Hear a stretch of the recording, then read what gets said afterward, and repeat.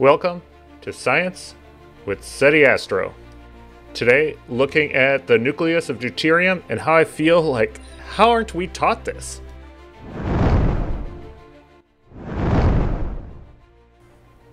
So we're going to be looking at the least complex nucleus that still has some complexity. So if this is a proton, this technically would be the least complex nucleus, right? Just the nucleus of a hydrogen. But if we add one neutron to it, now we have the nucleus of deuterium, commonly called Deuteron. Now, you will see every depiction shown as two, like, spheres stuck together like this. A proton and a neutron stuck together by the strong force in, like, every description I've ever seen of them. And just to tell you how much of a nerd I am, guys, I had this great book when I was in grade school. I've actually kept it all these years. It's called Matter. It's really good, but it really goes through the construction of a bunch of stuff, even superconductivity, super fluids, and it was made in like 1974, so it's a little dated.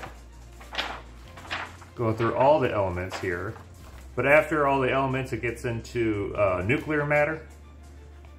And again, here's deuterium with two little spheres touching each other. And importantly, it had this little blurb here about the pion's role in the nucleus, turning a proton to a neutron, kind of like this mama bird's keeping her chicks in the nest. And again, talking about fusion down here, here's deuterium, again, two little spheres, and tritium as three little spheres. And even at the back here, it has different particle accelerators at the time, and you could see the dates on these and just how dated it is. So the Matter book even was talking about a pion, so even looking at a more technical description of what's happening down in the deuteron, this is at least showing valence quarks and gluons and some energies associated with them.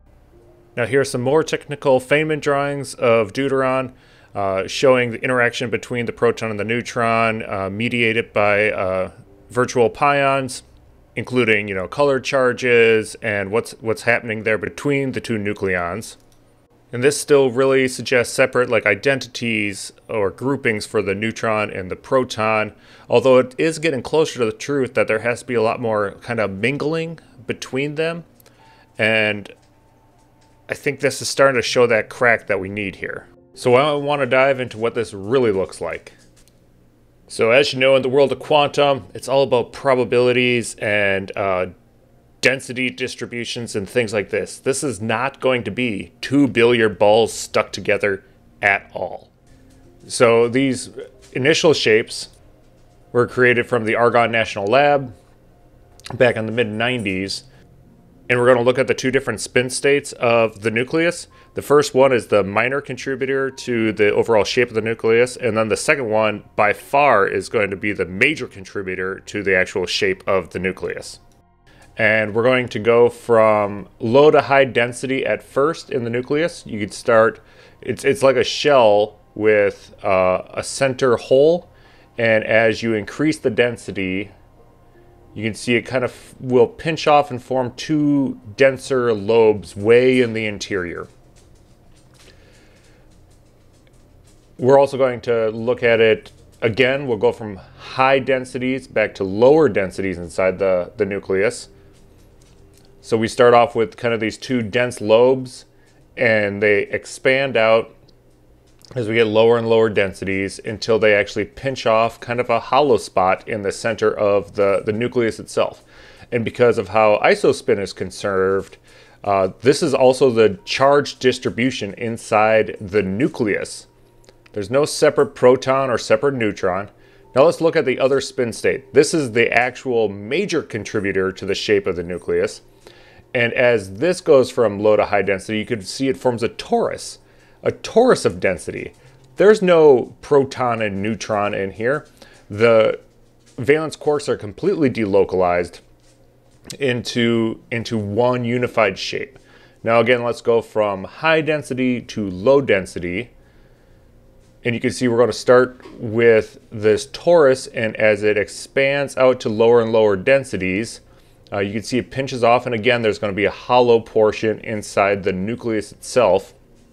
And again, there's no left or right, no proton side, no neutron side. It's one thing. And we can be even more specific. The actual shape is kind of like an oblate spheroid, but we can see what the long versus the short axis actually is.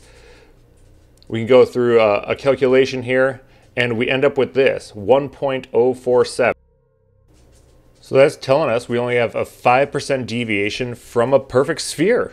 So no, it is not like a billiard ball of a proton and a billiard ball of a neutron stuck together. The valence quarks are delocalized, and it's one shape. It's one thing that's almost completely spherical.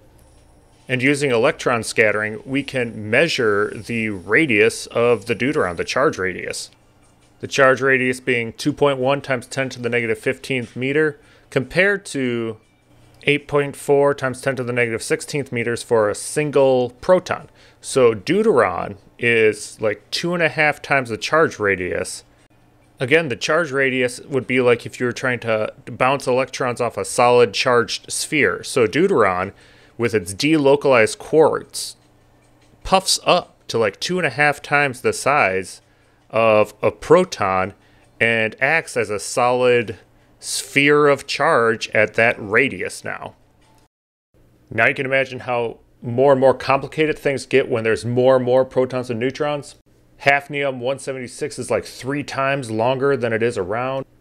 And lithium-11 has a halo of valence neutrons around it, making its nucleus about the same size as lead-208.